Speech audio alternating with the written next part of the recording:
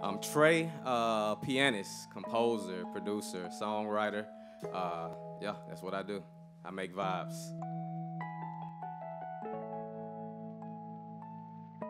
Myself first, but then just real life experience, human experience, and then here recently, my kids. A lot of the music that I write and compose is based off stuff that they like. So trying to be the cool dad.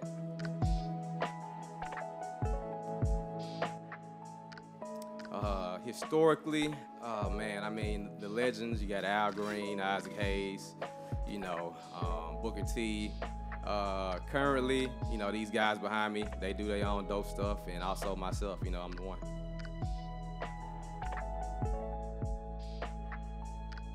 South Memphis, S-O-U-T-H.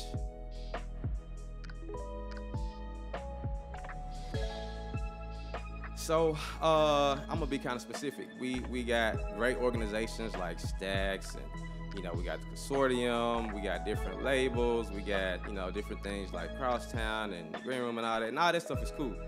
But the thing that Memphis misses and lacks is actual music industry connections and music industry sight, right? So building the local community, that's dope. We all love each other. Everybody that does it, we know each other, but there's some companies such as Stax and some of the other ones I named that can reach higher and connect more with some of those younger artists that they have, but just also the artists that are in the community, performing every week and making Memphis actually turn, So yeah.